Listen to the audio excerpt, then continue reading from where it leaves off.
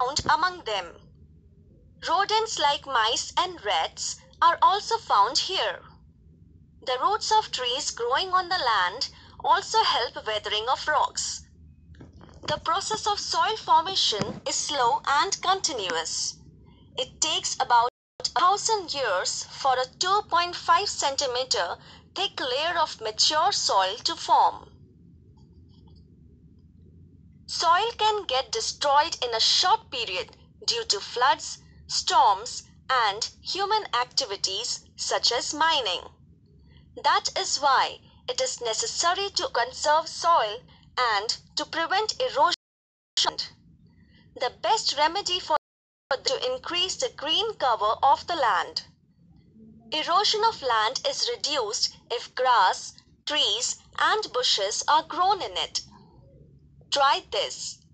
Obtain specimens of soil from various places in your surroundings, such as your own yard, a garden, hills, riverbanks, fields, and rocky ground.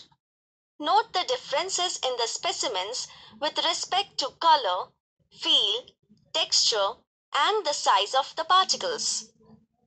Do you know? Humus is the layer formed on soil due to the decomposition of dead plants and animals by microbes. Humus supplies nutrients to the soil. Humus is also important for aerating the soil and for holding water in the soil. The proportion of humus in the upper layer of good fertile soil is about 33% to 50%. Use your brain power. What are the constituents of soil? Classify them as biotic and abiotic constituents. Answer. The particles of soil, sand, rocks and stones, etc. are the abiotic constituents of soil. The biotic constituents are microbes, bacteria, unicellular protozoans, fungi, algae, small insects like ants and termites, worms, centipedes and millipedes, earthworms, etc. Forests on land got buried underground due to the great upheavals that took place on the earth many ages ago.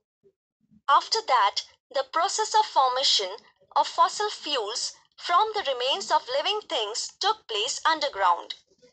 We get fuels like petrol, diesel, kerosene, paraffin, and other useful materials like tar and wax from the fossil fuel called crude oil. Living things use land, water, and air available on earth, and so does man. However, the portions of these resources that are actually put to use are very small as compared to the whole earth. Look at the following table. Land 29%, potable water or fresh water 0.3%, oxygen 21%. Even in these small proportions, the resources shown in the above table are sufficient for all living things. Only it is very necessary for man to control his greed. In other words, he must use these resources judiciously, with the awareness that they are meant for all other living things and not just for mankind. Institutes at work. India Meteorological Department, that is IMD, was established in 1875 for studying the weather in the Indian subcontinent. The main function of this institute is to observe the weather and to make weather forecasts.